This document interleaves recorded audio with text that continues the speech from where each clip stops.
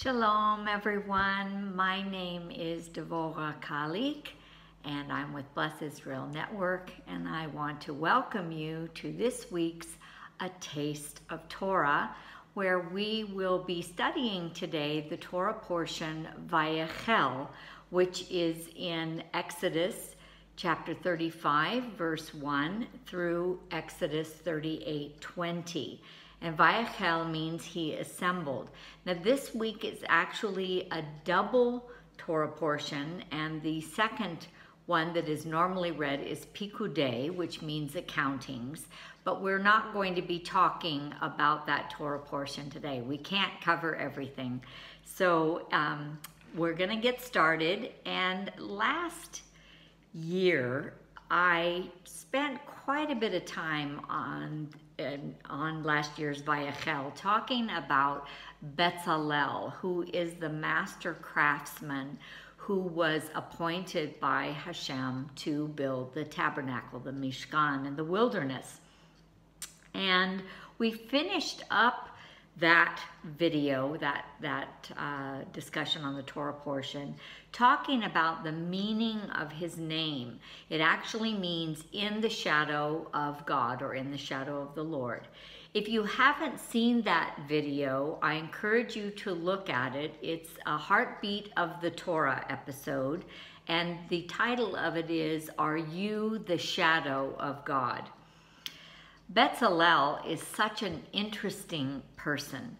So before we actually get to what I want to talk about in this week's Torah portion, I'd like to share with you something else about his name. And first, I'll give you a little bit of background information. I've shared this before, but some of you may be new to the idea of a level of interpretation of the Torah, of the scriptures, that is below the surface. You could almost say it's a clue or even sewed secret. I want to explain that it is a valid method of interpreting the scriptures. It's called gematria, and it's widely accepted among the Jewish people, the ancient sages. It's even gaining popularity today in modern times among lots of Bible teachers, because they realize you can discover some amazing truths that are hidden there.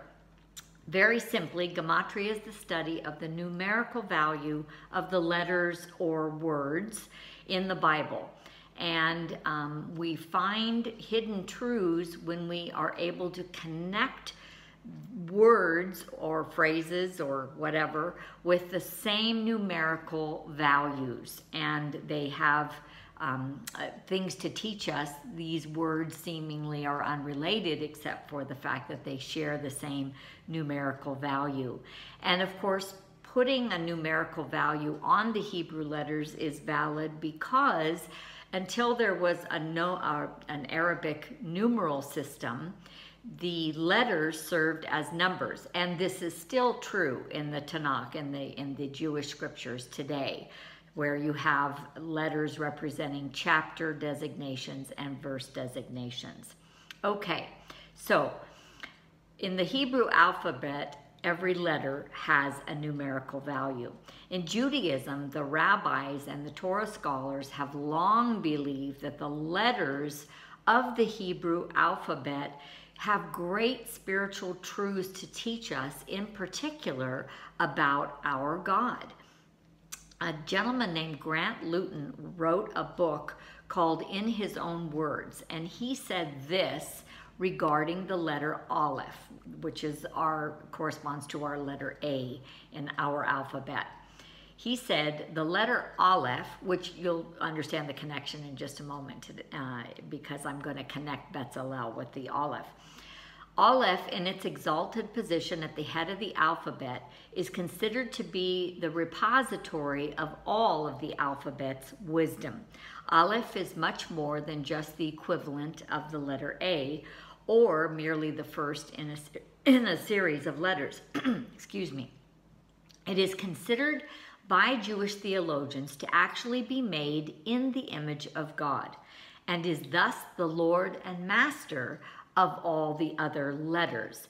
a father, if you will, with 21 children, because there's 22 letters in the Hebrew alphabet. That comes from Rabbi Michael Monk's book called The Wisdom of the Hebrew Alphabet. In fact, the first two letters of the Hebrew alphabet, Aleph and Beit, Grant Luton points out, spell the word Av, which is father. Thus, the teaching that all things begin with God, the Father of all. In order to really gain an appreciation of Gematria, we need to delve a little bit deeper into the head of the alphabet, the letter Aleph. In the creation story in Sefer Bereshit, or Genesis, there are certain key places where the letter Aleph appears, and according to the Jewish sages, this letter represents God. Interestingly, El, which is one of the names of God and means God, has a gematria value, a numerical value of 31. And the 31st letter in the Torah, in the book of Bereshit, is an Aleph, Elohim, which also means God, but has an allusion to him more as a judge, has a gematria of 86. And the 86th letter of the Torah is an Aleph. Av, we've already mentioned, Aleph Beit is how it's spelled, means father, and has a gematria of 3. Can you guess what the third letter of the Torah is? That's right, it's an Aleph. The Yud He Vav He, the holy name, which we don't believe in pronouncing because no one really knows the exact pronunciation of it, has a value of 26. And the 26th letter of the Torah is an Aleph. The shortened version of the holy name, Yud He, which is pronounced Yah, and is at the end of many Hebrew names, has a gematria of 15, and the 15th letter of the Torah is an Aleph.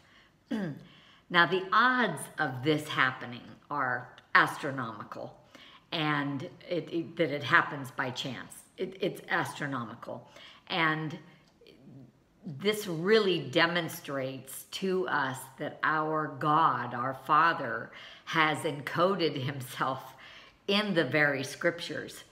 Well, we were talking about Bezalel. The numerical value, the gematria of his name, is 153.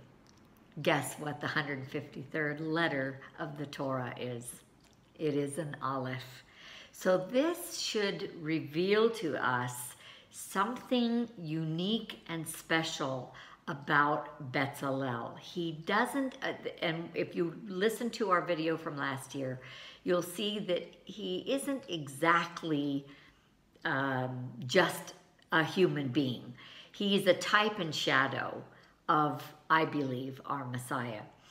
Well, let's switch gears a little bit and turn to Exodus 35, verses 4 and 5 in this week's Torah portion. And it says, Moses assembled the entire assembly of the children of Israel and said to them, these are the things that Hashem commanded to do them. Excuse me. And then it goes on. Actually, that's starting at verse 1. And here is verse 4. Moses said to the entire assembly of the children of Israel, saying, this is the word that Hashem has commanded, saying, take from yourselves a portion for Hashem. Everyone whose heart motivates him shall bring it as the gift for Hashem, gold, silver, copper. So we're going to focus on this verse for a few minutes. It says, take from yourselves a portion. This in Hebrew is kechu meitchem tchuma. This is a corporate commandment to everyone, all of Israel.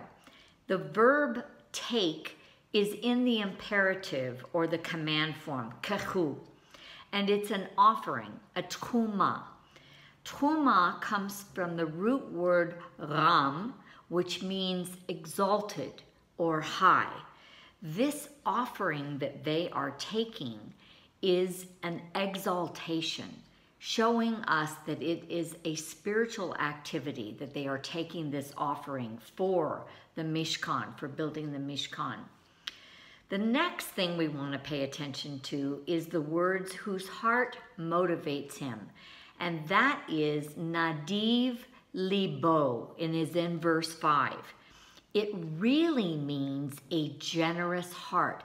The word Nadiv today in modern Hebrew means generous. The word generous, this word or some form of this word, Nadiv, appears 5 times in this parasha. In chapter 35, verse 5, verse 21, verse 22, and twice in verse 29. And in chapter 35, verse 20, the word generous is in conjunction with the word spirit, rucho. It says everyone whose spirit motivated him. But the Hebrew actually says this, asher nesa'o libo vechol asher nadva rucho, who carries his heart by his spirit. So it does mean generous, but it's saying who carries this generousness in his heart by his spirit, by his rucho. God wants us to give with generosity. That shouldn't surprise us because he's so generous. He wants us to give also with a cheerful heart. We see that in the Brit Hadashah. He loves a cheerful giver. He wants the act of giving to others and to him to come from our hearts. The word wise-hearted is lev chacham, and it's used 7 times in this very short section of scripture. In chapter 35, verse 10, 25, 35, and then in 36:1, and twice in 36:2, and then in verse 8, chapter 36, verse 8. The act of giving is wisdom. So we have these 3 combinations of words, Nadiv Libo, which means generosity, Chacham Lev, which means wise-hearted, and Nachva Rucho, which means a generous spirit. Nadva, I should say, Nadva Rucho, which means generous spirit. What is the common denomination or common denominator in all 3 of these? Hashem wants us to be cheerful givers. Givers of our time, our talents, givers of our money. We are to be a people that has generosity in our spirits. And by giving to others, we are giving truma, an exalted offering to our great God, who is also, as I already mentioned, so very generous with us. He doesn't ask us to do anything he doesn't do himself. How do we truly serve Hashem and reveal him to the world? By giving charity, which is also tzedakah in Hebrew. And we give this to others by giving wholeheartedly of ourselves, of our time, our talents, and our money. And we need to do it all with a generous spirit. We need to be people who carry our hearts by our spirit. This means being gracious and expressing gratitude. This is how we exalt the God of Israel and the name of our Messiah. If all the disciples of Yeshua would do this, we would turn the world upside down for our King, and we would restore the name of Yeshua in Israel. Our fruit would speak, and no one would be able to argue with it. As some good Jew has always said, just do it. Well, that's all we have time for today. I hope you have enjoyed this week's A Taste of Torah and want to ask if you will please seriously consider partnering with us so that we can continue to bring you these teachings at no charge, and in addition, that we can continue to bring to you our one-of-a-kind special program called Revelation to the Nations, where we are interviewing our Israeli brethren here in the land and helping you to make a direct connection with them so that you can support them and pray for them, etc. Please go to our website, www.blessisraelnetwork.com, and you can click on the Donate tab and make a tax-deductible donation to our ministry. In addition to that, we'd like to suggest, if you haven't done so already, that you please get connected to our Facebook page. You could like us, and then you'll be able to follow us in your Facebook news feed. And also you can find our videos to our programs, Revelation to the Nations, and this one and others that we provide to you. Well, friends, I want to wish you a very special Shabbat Shalom. May it be filled with the shalom, the peace, and the joy of our Messiah. And until next time, Litraot. We'll see you later.